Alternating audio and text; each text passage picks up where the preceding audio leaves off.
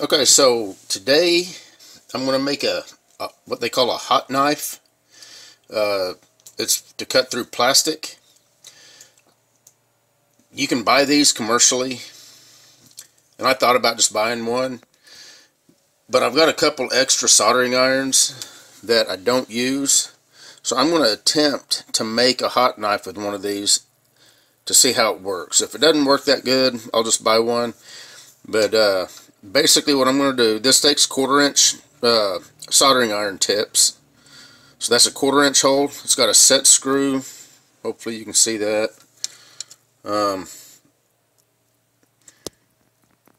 It's got a set screw right there. You just tighten it up. This is 5/16 steel bar. I don't have, I'd like to use copper, but I don't have 1/4 inch or 5/16 copper. I'd like to have a little shoulder on it, so that whenever I stick it in this hole, it's got a shoulder to bottom out on it. I'll show you that whenever I get finished machining this. I'm not going to show the machining, because basically all I'm going to do, I'm just going to machine this 5/16 rod down to 1/4 inch. I'm going to part it off, leaving a little shoulder, and then I'm going to cut a slit in it with a slitting saw,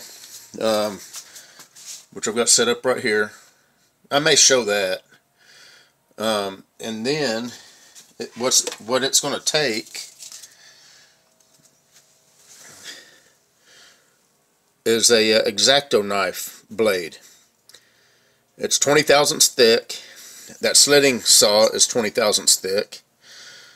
The standard size of this back piece that slides into the regular X-Acto knife body is 1/4 inch, so it actually already slides into the soldering iron. So basically all I'm doing is making a little adapter with a slit in it that will slide into the soldering iron, and then this will slide in, tighten up that set screw. Hopefully it pinches it tight enough to basically transfer the heat into this blade, and hopefully it will cut plastic nice and clean. And we're going to find out if it works like that. So I'm just going to go ahead and I'm going to turn this down a little bit to 1/4 inch so it'll slide into the soldering iron. Whenever I go to the slitting side of it, I'll show you that, and then we'll go from, I'll stick this in, we'll get it tightened up, and we're going to see if this thing even works. Be back. Okay, a couple minutes later, this is what I've got out of the lathe, and what's going to happen is this is going to fit right in there like that. I'll slit it, then the X-Acto knife blade will go in, and then hopefully it'll get hot. This is a 40-watt soldering iron, by the way. They also make a 60-watt and a 20-watt. So hopefully this gets hot enough to do what I need it to do. I've actually got the reason I'm doing this is I've got a project that I'm going to have to use a hot knife for. And I don't know how thick the blades are on a regular hot knife, but I need this to be as thin as possible. And I thought that an X-Acto knife blade would be perfect. So what it is, I measured it, it was 20 thousandths, and I actually ordered the slitting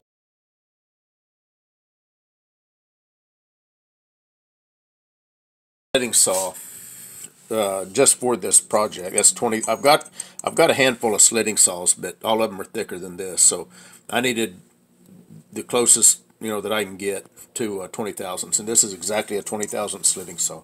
So we're going to see how this works. So let me get set up here. I'm going to get this mounted up in the vise, and then we'll press on.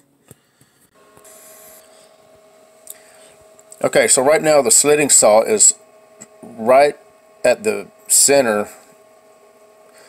Let me take that back. The center of the slitting saw is at the edge, the top edge of the stock here. So I came down, used just a piece of paper. The slitting saw is pretty flimsy. I mean, it flexes pretty good, so you got to be careful. But I come down, used a piece of paper till it just rubbed. The paper's about 3 thousandths thick. Pulled the paper out, went down about 2 more thousandths.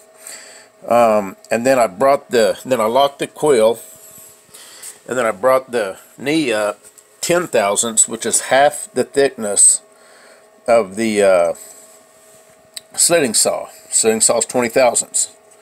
So if you divide 5/16, which is 0.3125, in half, that's about 156 thousandths that I'm going to bring the knee up, and that should put us right dead center where we need. And then we'll get this thing slit and see how it works.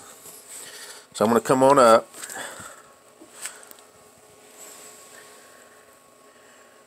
There's 100 thousandths, 30, 40, there's 50, 55,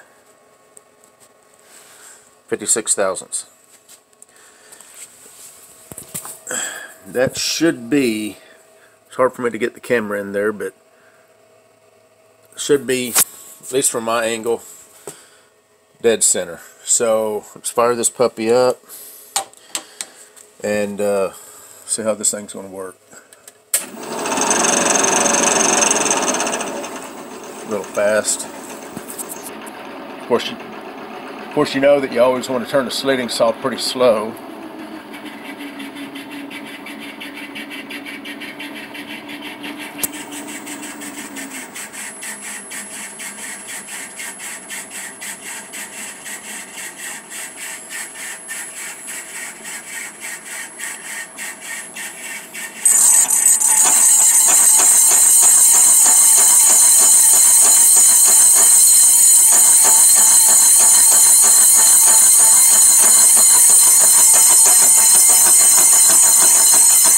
And I'm going to go just about to the vise.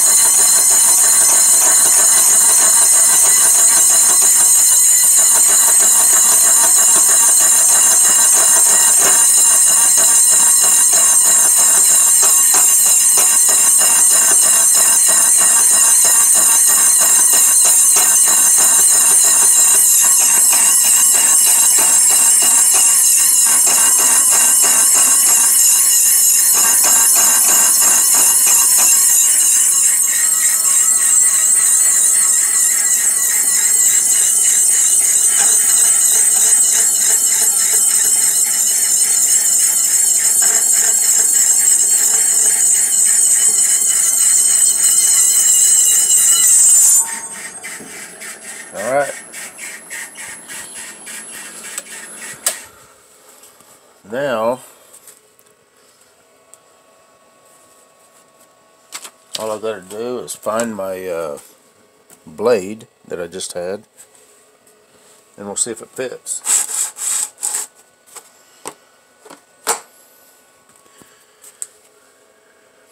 Alright, stand by. Let me find my blade. Okay, found my blade. Let's get the quill up and out of our way. See if this is going to fit.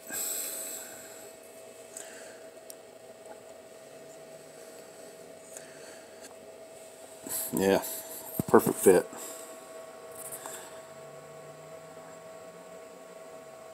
Okay.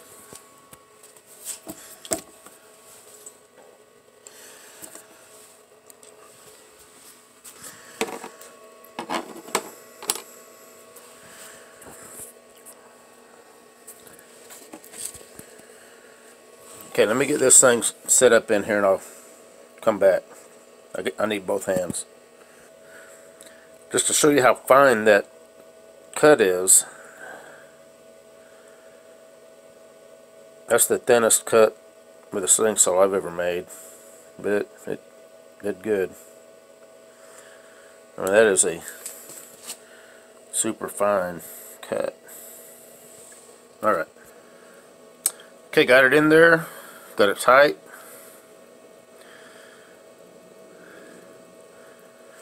So, okay, going to plug it in and we'll let it heat up.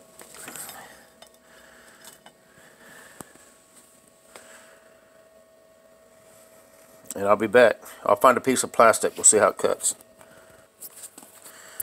Okay. Starting to heat up. So we're going to see if this thing will cut. I'll start out on the tip first. I don't know if the tip's going to be hot enough or not, but as bluish as the root of it is becoming, I'd have to say that's got to be hot. Now this is a piece of Lexan, so I don't know, it's typically more heat resistant than ABS, which is what I'm going to be using this for. But we'll see how it does on Lexan.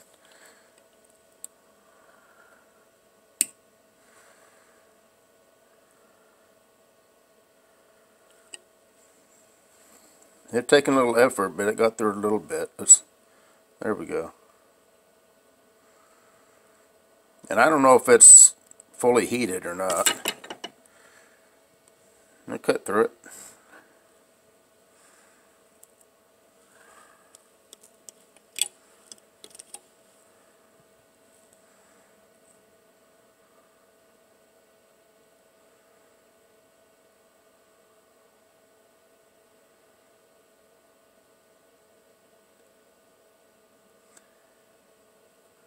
Yep, I think that's going to work. So the question I've got, let's see how thin of a, because the reason I needed a thin blade is to keep, yeah, that's going to work perfect. Nice thin, nice thin cut, not real thick.